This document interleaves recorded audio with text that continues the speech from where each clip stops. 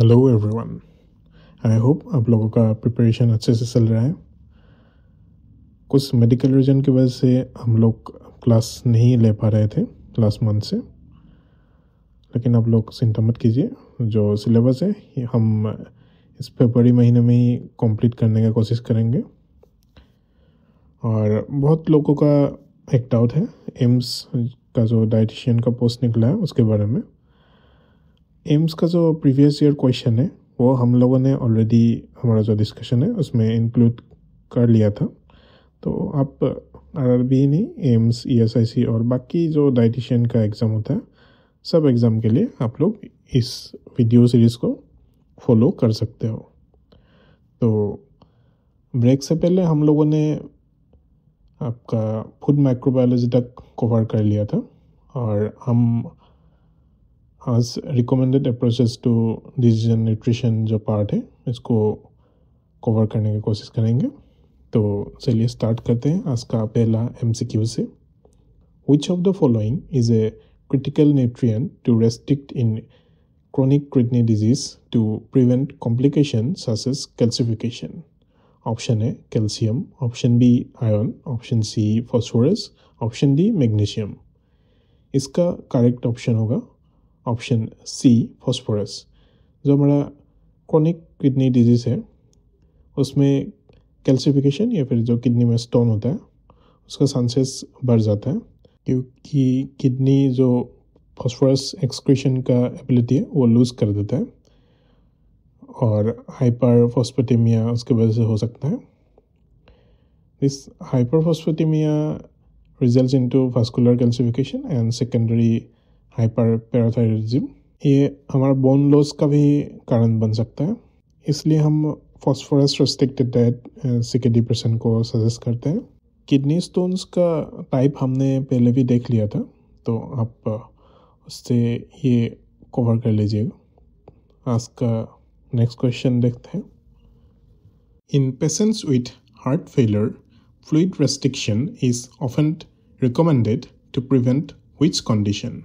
Option A hyperglycaemia, option B oedema, option C hypocalcaemia, option D anaemia.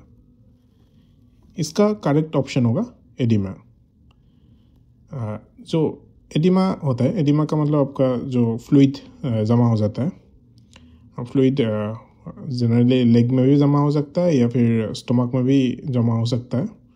Liver failure, liver cirrhosis link जो oedema होता है वो generally पेट में देखा जाता है, पेट में पानी जमा हो जाता है। को प्रिवेंट करने के लिए हम लोग जनरली फ्लूइड को रेस्ट्रिक्ट करते हैं। उसके अलावा भी फ्लूइड अगर ज़्यादा होता है तो ब्लड का वॉल्यूम भी आपका ज़्यादा हो जाता है और हार्ट को थोड़ा ज़्यादा वर्क करना पड़ता है to pump them and distribute them. अगर हार्ट का कंडीशन ख़राब होता है तो हार्ट उसको अच्छे से पम्प आउट नहीं कर पाता है, इसलिए ये बॉडी में जमा हो जाता है, बॉडी का कोई भी पार्ट में, जनरली लंग्स, लेग्स और दूसरा पार्ट में। से सेकेंडरी कंडीशंस जैसे swelling, shortness of breath etcetera भी देखा जा सकता है।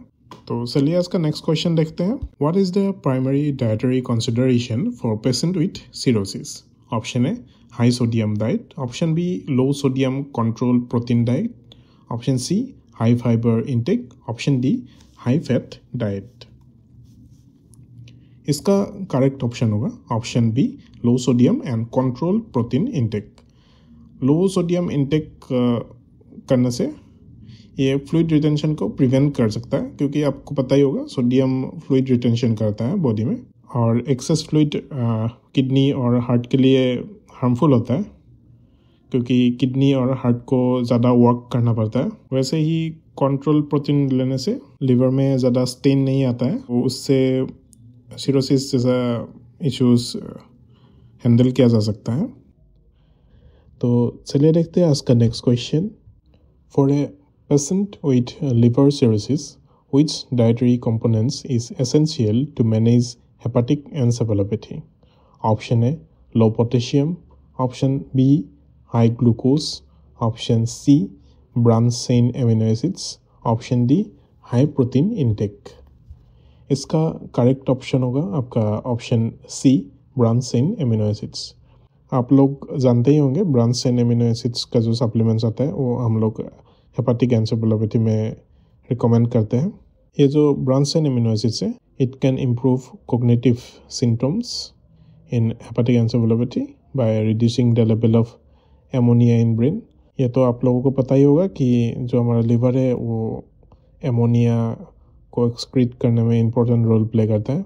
लिवर सिरोसिस की वजह से लिवर प्रॉपर्ली फंक्शन नहीं कर पाता है, जिसकी वजह से ब्रेन में जो एमोनिया है वो बिल्डअप हो जाता है और जिसकी वजह से हमारा मेमोरी लॉस या फिर कोग्निटिव इम्पेयरमेंट्स हो सकता है।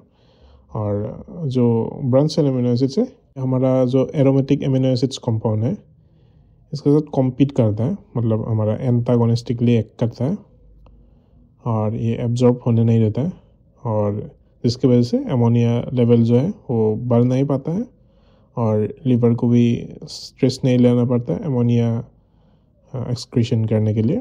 तो इसकी वजह से हम लोग branch chain amino acid supplements hepatic encephalopathy वाला पेशेंट को देते हैं। तो चलिए देखते हैं इसका next question. What is the primary role of medium chain triglycerides in the nutritional management of patients with malabsorption? Option A, provide quick without needing bile for digestion. Option B, increase fat soluble vitamins absorption. Option C, slow down gastric emptying. Option D, increase caloric density in the diet. इसका जो correct option होगा ये होगा option A, provide quick energy without needing bile for digestion. Fat digestion का जो process है ये तो आप लोगों को याद ही होगा। जो हमारा नॉर्मल फैट होता है वो मिसेल्स फॉर्म करता है बाइल के साथ मिक्स होके, जिसके वजह से उसका एब्जॉर्प्शन इजी हो जाता है ब्लड स्ट्रीम में। लेकिन ये जो मीडियम चेन ट्राइग्लिसराइड्स होता है इसका एब्जॉर्प्शन विदाउट मिसेल फॉर्मेशन भी हो जाता है, मतलब इसका एब्जॉर्प्शन के लिए बाइल का ज़रूरत नहीं होता है, ये डायरेक्टली ब्लड में एब्जॉर्ब हो जाता है, जिसकी वजह से जो फूड आइटम है उसका कैलोरी डेंसिटी भी बढ़ जाता है और इजीली एब्जॉर्ब भी हो जाता है। तो चलिए देखते हैं आज का next question. Which of the following is beneficial for managing iron deficiency anaemia? Option A, avoiding vitamin C rich foods. Option B, consuming high calcium foods with iron supplements. Option C, consuming vitamin C rich foods with iron supplements. Option D, reducing iron intake. इसका correct option होगा option C, consuming vitamin C rich foods with iron supplements. Iron deficiency anaemia में iron supplements लेते ही है लोग, लेकिन ये भी आप लोगों को कॉमनली पता ही होगा कि विटामिन सी जो है ये आयरन एब्जॉर्प्शन को इंक्रीज करता है। इसका जो प्रोसेस है या फिर जो डायग्राम था ये भी हम लोगों ने प्रीवियस क्वेश्चंस में ऑलरेडी देखा ही था, तो मैं उसका ज़्यादा डिटेल्स में नहीं जा रहा हूँ। जो विटामिन सी है, vitamin C converts iron into more absorbable ferrous forms. ये भी मैंने दिखाया था आप लोगों को। Fe3 जो होता है Fe2 में कन्वर्ट होता है, ऐसा कुछ प्रोसेस था। और it also neutralise inhibitors like phytates and polyphenols. Phytates and polyphenols कहाँ पे मिलता है इसका भी मैंने आप लोगों को एक लिस्ट दिया था, आप लोग मुझे कमेंट सेक्शन में बताइएगा इसका एग्जाम्पल। फाइटेट्स और पॉलीफिनॉल्स कौन कौन सा फूड्स और वेजिटेबल्स में मिलता है। जो विटामिन सी है, विटामिन सी आयरन बाइंडिंग जो ट्रांसपोर्ट प्रोटीन होता है उसमें भी मदद करता है और ये आयरन एब्जॉर्प्शन को भी बूस्ट करता है। तो चलिए देखते हैं आज का next question. In HIV/AIDS patient what is the primary reason for supplementing with B vitamins? Option A, improve liver function. Option B, increase CD4 cell count. Option C, reduce homocysteine level. Option D, counteract with nutrient losses from ART, जो हमारा antiretroviral therapy होता है, ART मतलब। इसका जो correct option होगा ये होगा आपका option D, counteract nutrient loss from antiretroviral therapy. Antiretroviral therapy particularly vitamin B को ऑल्टर या इफेक्ट करता है। ये जो विटामिन बी का एब्जॉर्प्शन होता है उसको ऑल्टर करता है एंटीरेट्रोवायरल थेरेपी, और एब्जॉर्प्शन को ऑल्टर करता है। देन आपका न्यूट्रिएंट्स का जो एक्सक्रीशन होता है उसको भी इंक्रीज करता है। एंटीरेट्रोवायरल ड्रग में cause excretion of vitamin B12 and folate, जिसकी वजह से मेगालोब्लास्टिक एनीमिया हो सकता है। जो ART है ये मेटाबॉलिक चेंजेस को भी लाता है। मेटाबॉलिक चेंजेस जो होता है उसके वजह से बॉडी का न्यूट्रिएंट डिमांड्स बढ़िया कम हो जाता है।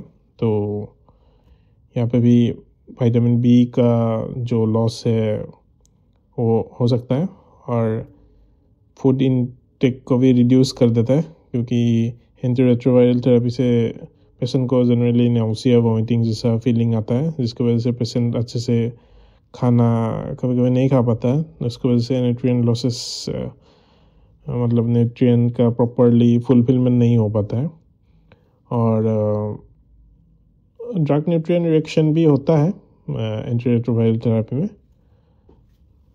तो चलिए देखते हैं next question. What is the recommended approach for managing blood glucose level in individuals with metabolic syndromes? Option A low fat diet only, option be increase saturated fat intake, option C low glycaemic index food and regular meals, option D high carbohydrate intake. इसका correct option होगा option C, low glycaemic index food and regular meals. Blood glucose manage करने के लिए हम लोग लो glycaemic index वाला foods लेते हैं। लो ग्लाइसेमिक इंडेक्स का जो फूड है उसका मैंने एक लिस्ट दिया था आपको, आप लोग मुझे कमेंट सेक्शन में बताइएगा जो जिसका ग्लाइसेमिक इंडेक्स सबसे लो होता है और जिस फूड का ग्लाइसेमिक इंडेक्स सबसे हाई होता है। हाई तो मैं बोल देता हूँ आपको, शुगर है। शुगर में हमारा जो कॉमन शुगर होता है वो उसका GI 100 होता है। बाकी लो आप लोग कमेंट सेक्शन में बताइएगा। तो ये जो लो ग्लाइसेमिक इंडेक्स वाला फूड है ये ब्लड ग्लूकोज लेवल को मेंटेन करने में मदद करता है। तो चलिए नेक्स्ट क्वेश्चन देखते हैं। What is the main dietary recommendation for patients experiencing early CDD due to cancer treatment? Option A, avoid all solid foods. Option B, small frequent meals that are high caloric and high protein. ये तो आपको पता ही होगा कि cancer patient को हम लोग high fibre mills नहीं देते हैं, क्योंकि कैंसर पेशेंट को जनरली एनर्जी रिच फूड देना इम्पोर्टेंट होता है।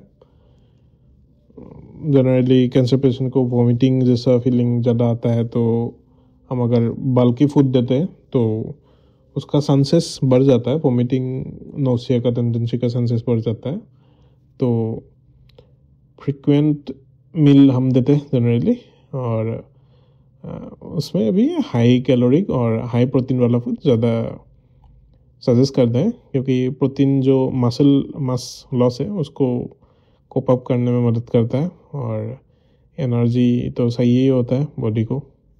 जनरली पोस्ट ट्रीटमेंट रिकवरी के लिए भी इम्पोर्टेंट होता है एनर्जी रिच फूड्स। और high caloric meals weight loss को भी प्रिवेंट करता है, और रेगुलर मील जो होता है रेगुलर मील भी हम लोग देते हैं, ये एपेटाइट को एनकरेज करता है। तो चलिए देखते हैं next question. Which dietary measurement is beneficial for managing polycystic ovary syndrome? Option A, high sugar diet. Option B, increase intake of refined grains. Option C, low glycemic index diet. Option D, high fat diet. जो polycystic ovary syndromes वाला patients है उन लोगों को हम लोग लो GI वाला food generally suggest करते हैं। जनरली जो PCOS वाला पेशेंट होता है उन लोगों को जनरली इंसुलिन सेंसिटिविटी का इशू होता है, हार्मोनल इम्बेलेंस होता है, वेट मैनेजमेंट में इशू आता है, इन्फ्लेमेशन बढ़ जाता है, और जो एग क्वालिटी है वो भी इफ़ेक्ट होता है। और इसके वजह से हम लोग डाइट मैनेजमेंट में जनरली इंसुलिन सेंसिटिविटी को टारगेट करते हैं, जिसकी वजह से हम लोग लो जीआई वाला फूड ज़्यादा सजेस्ट करते हैं। इंसुलिन लेवल जो है ये पीसीओएस में बहुत ही क्रूशियल रोल प्ले करता है। इंसुलिन लेवल को हम कंट्रोल करके एंड्रोजन प्रोडक्शन को भी थोड़ा कम कर सकते हैं, जिसकी वजह से पीसीओएस पेशेंट को जनरली एक्ने और जो हेयर ग्रोथ का इशू होता है वो कम हो जाता है, और वेट मैनेजमेंट में भी काम आता है लो जीआई जो डाइट होता है, और पीसीओएस रिलेटेड जो ओबेसिटी होता है उसको भी मैनेज करने में रोल प्ले करता है। उसके अलावा जो इन्फ्लेमेशन होता है बॉडी में, इन्फ्लेमेशन को भी कम करने में मदद करता है, और इंसुलिन सेंसिटिविटी इम्प्रूव करने से एक का क्वालिटी भी इम्प्रूव होता है, और उसके अलावा भी जो टाइप 2 डायबिटीज़ का रिस्क होता है पीसीओएस पेशेंट को वो भी कम हो जाता है। आपको और एसआई क्वेश्चन प्रैक्टिस करना है या फिर देखना है तो आप ये बुक फॉलो कर सकते हैं। इसमें एम्स ESIC ये सब का भी क्वेश्चंस इंक्लूडेड है, तो ये QR कोड स्कैन करके आप लोग इसको देख सकते हैं। तो आज का डिस्कशन में इतना ही था friends. Hope you like this session. Thank you for watching the video.